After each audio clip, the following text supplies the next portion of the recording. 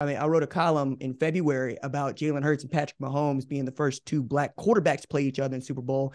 And I can think of 5 black quarterbacks playing a national championship game against each other since 1994, right? I mean, it's when I look at that, and as far as the professional ranks versus the college ranks, I'm also asking the question, especially since you're very much keen on what the NFL is doing, do you see the sport of college football getting closer to looking like the NFL?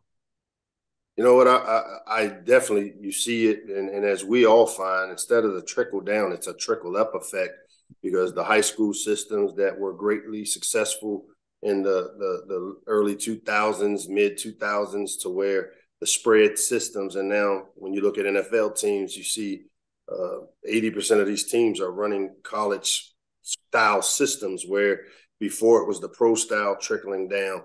And so definitely, I think you see the college game, even in some of the rules that are being applied now, moving and gravitating more toward the way the NFL game is played. And you definitely, I would hope from a coaching standpoint, if you see the impact that minority quarterbacks have had in the NFL over the last 2-3 decades, to where it's a norm. I'm hopeful that as minority coaches, we can follow that same trend, because I think diversity makes it all better. And that doesn't mean diversity in just minorities or black coaches, but diversity in general typically helps whatever organization or whatever type of business you're in. And I hope that we can follow suit when you look and see the trajectory of what the black quarterback has been able to do at the NFL level. And there were times where guys like Charlie Ward and Marvin Graves didn't get those opportunities. They were right there on the edge of that new transition to the minority quarterback. And I'm hopeful that as coaches, we can follow a very similar path. And there's no doubt the college game and the pro game are very much parallel to each other. We got this NIL thing that becomes basically, I'd like to see us go to that salary cap where everybody has the same money to pay a player, and we don't have these big gaps between the haves and have-nots. And then let's really see what college football is all about when we're playing all with the same type of restrictions or the same type of resources. Well, Coach, I'm interested in that aspect of it too, because college football is basically up against the wall. When we're talking about NFL, I think of as a form of socialism. Worst team gets first pick, best team gets the last pick, right? Depending on how much money you spent, you have a cap that you got to hit up against. And let's say the Dallas Cowboys, my team, well, they got money to spend, but there is a salary cap and there is a tax for that. As you see things like that get bounced around in college football, I wonder if you come across a system of player that, or a system of pain that you find that doesn't really get under your skin as much, because that's what we're really talking about is tradition, right? Traditionally, this is an amateur sport. Traditionally, this is a sport for which you're trying to get an education. Now, it feels like you're going to get the education, but you should also get paid to play football. Yeah, the money that's involved, and I'm part of a league that's, I think, at the forefront of college football in the Big Ten, the best of both worlds, where you have strong academic institutions, where the academic piece is really important to our league, and making sure that the resources aren't just put into the athletic part of it, but also into the educational component of what being a student athlete should be about. But to me, I think where the problem lies with college football, there's a reason why a team like Cincinnati can go to back-to-back championship games, and they're one of the smaller markets in the NFL, probably one of the ones that have spent the least resources, but they're getting the same exact resources. They have the same opportunities of some of the bigger markets because of the alignment of being in a league. I think, to me, if you continue to study the way college football is going to go, as the people that have been able to raise money the most are the guys that have opportunities to win championships. And, the fan bases that are putting up the money to say, hey, we want great players. We've seen the benefits of it through this NIL thing that's out now, where teams, have really made big jumps and big strides before the guardrails, which I think are eventually going to come, show up. And so, to me, we signed $1 billion TV deal in the Big Ten. Let's take $25 million out of that and give it to every school and say, that's your salary cap. That's what you recruit with. That's how you manage it, how you see fit, which is very similar to what the NFL does with their salary caps. And then I think you'll start to see a little more parity in terms of the way college football kind of plays itself out as the season goes on. I'm curious to see how that particular aspect gets picked up, because I'm with you. I like that idea.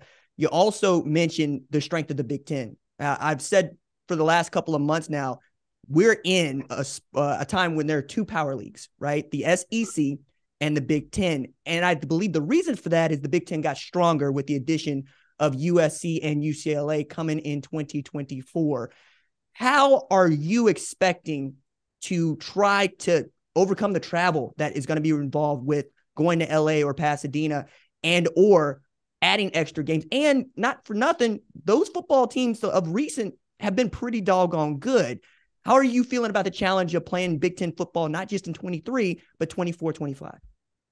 Yeah, we're here now mindset, but there's no doubt we know that they're coming. And two really good programs that I think add a tremendous value to our league, which is evident in the type of deal that Kevin Warren, our former commissioner, was able to execute before leaving to go join Chicago. And so I embrace it. 2014, we were one of those programs. Us and Rutgers were in the same position. I think the value of bringing the LA TV market to the Big Ten, like we did with the DC market and Rutgers with the New York market, is what makes our league the best in the country.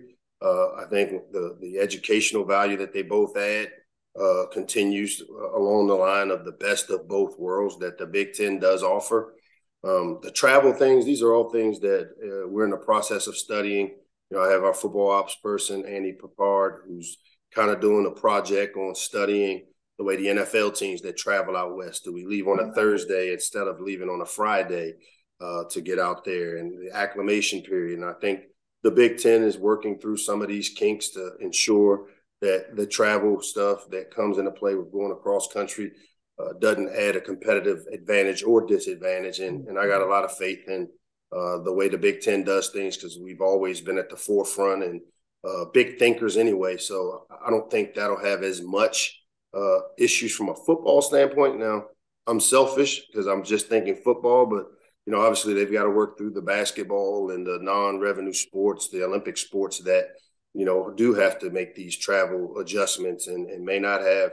It's not a once a week deal, but 2-3 times a week. So again, I think the addition of both UCLA, USC has been a great thing for the Big Ten. And I know we're excited all here at Maryland to compete against those type of programs.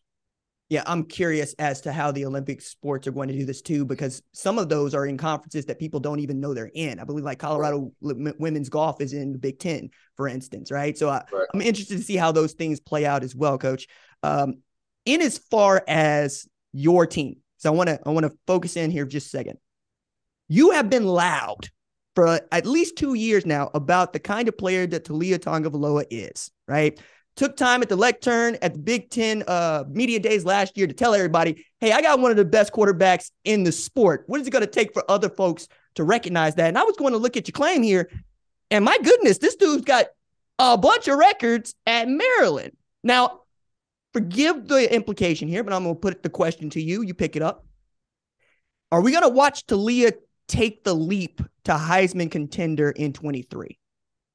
I can tell you this, I'm a believer of him, and I know, having been around 3 guys that have been had the opportunity to be in the Heisman contention, having been a part of Mac Jones, Jalen Hurts, and Tua Tagovailoa's run, that he has the stuff. And, what we need to do a better job around him.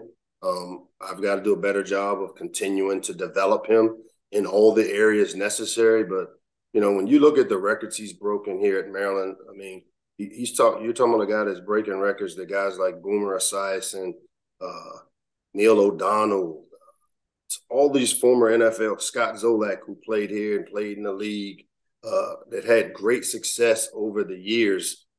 These are some long-standing records, and, the guy has shown up, and every year has helped us, and nobody has played a bigger role, in my opinion, of our trajectory than what the quarterback position has done here the last 3 seasons he's led us. And so to have him back for year 4, at least right now, this portal window goes till next week. So you never, ever know. So I don't speak in definites here, but as long as he shows up here and leads the Maryland program, I think we'll have a chance to take another step, and it'll be because of the type of play he offers us as our quarterback.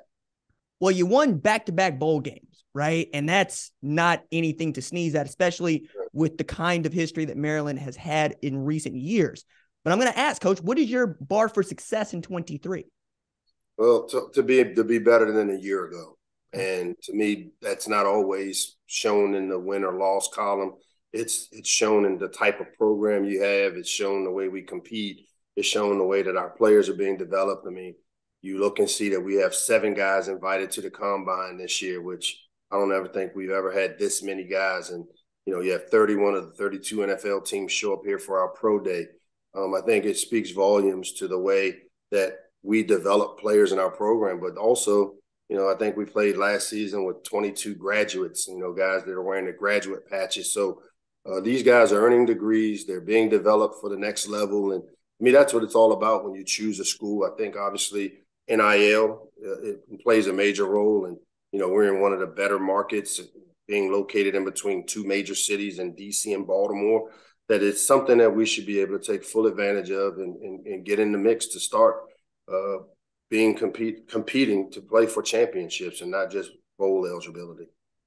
You are in a very cool place for recruiting and for NIL. Like, it's one of these things where when it pops off, everybody's going to notice, right? But I watched Roman Hemby pop off last year. I didn't expect Roman Hemby to be that dude. I'm still kind of sore at you, Coach, because you could have got him like 11 yards, get him to 1,000 yards, but we're going to let that go. How has he been able to help you, not just last year, but going into this spring, knowing what you got at tailback? Yeah, a year ago, everybody was concerned. You talked and heard a lot about the receiver room, which was very much warranted in that we had guys like Rakim Jarrett, Dante Demas, and then Jacob Copeland, all coming to play receiver in a system that has shown to be really good for receivers. And I can remember telling people that will listen, the young running back room is really talented, and we've done a really good job of developing. So nobody here was really surprised by what everybody else saw in Roman Hemby. And like you said, I mean, he's a guy that is smart, tough, reliable, the 3 things we look for. And we've got some other young running backs. You saw signs of Antoine Littleton and his ability. Kobe McDonald, who a year ago was the number 2 guy, while we redshirted both Roman and Antoine. So, and then we haven't even thrown in the true freshman Ramon Brown, who showed up here a year ago and now looks to be really a guy that will have an opportunity to develop into a guy that plays at the next level. So happy with the way that running back room has come along, and definitely a guy like Roman kind of sets the bar for what our culture is like. Thank you for watching the #1 college football show. Please remember to subscribe to the channel and like this video so that you don't miss any of the best college football coverage in America.